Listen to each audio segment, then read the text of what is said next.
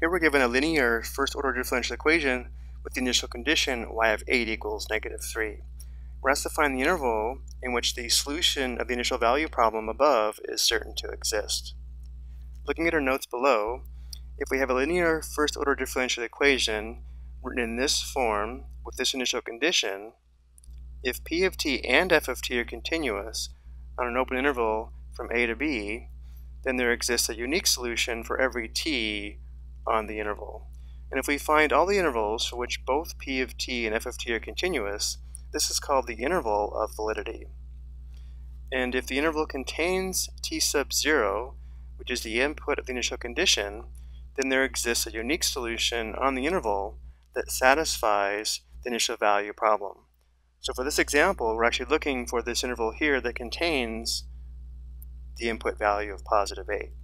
So what we'll do to solve this is first find the interval of validity by determining the interval where both p of t and f of t are continuous. Then we'll determine which interval contains the input value of +8.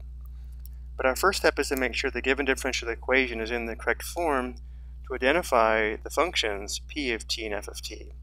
Notice how this first term must be dy dt, or in our case y prime. So let's go ahead and divide everything by the quantity t plus 6 to write this in the correct form. That would give us y prime plus natural log of the quantity t minus 5 divided by the quantity t plus 6 times y equals 4t divided by the quantity t plus 6.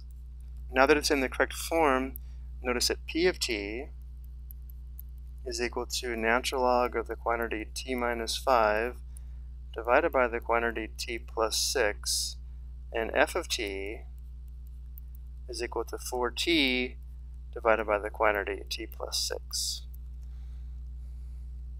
Now we'll determine where p of t is continuous, then where f of t is continuous, then the interval where both are continuous. So looking at the numerator of p of t, we know the input for natural log must be positive, which means the quantity t minus 5 must be greater than 0. So adding 5 to both sides, we know that t must be greater than +5.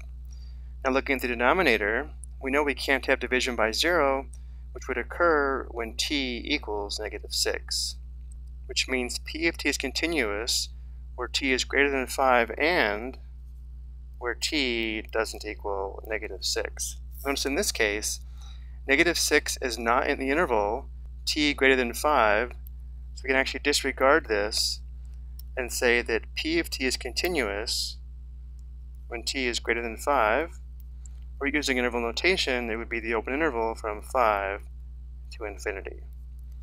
Now let's take a look at f of t. There's no restriction for the value of t for the numerator of f of t, but there is for the denominator. Just like before, we know we can't have division by 0, which means t can't equal -6. So the interval where f of t is continuous, using inequalities, would be when t is less than -6 or when t is greater than -6. Or using interval notation, we'd have the open interval from -infinity to -6 union -6 to infinity.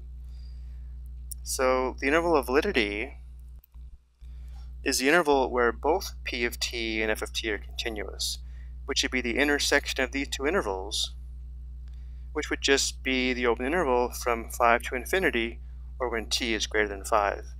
If we have a hard time seeing this, we can always graph these two intervals and look for the intersection of them. Let's also show that. The graph of t is greater than 5 would look like this, and the graph of all real numbers except -6 would look like this. So notice how the intersection of these two intervals would just be the open interval from 5 to infinity, or t greater than 5. That's the only interval where both functions would be continuous. So again, we can say when t is greater than 5, or the open interval from 5 to infinity. So this one's pretty straightforward. looking at the initial condition, notice that the input value of 8 would be in this interval, and therefore this is the interval in which the solution of the initial value problem above is certain to exist. And looking at this interval here, they do want us to use inequalities with a lower and upper bound, so we'll enter t must be greater than 5 and less than positive infinity. Remember, to enter positive infinity, we enter 2 lowercase o's, or just use MathQuill. I hope you found this helpful.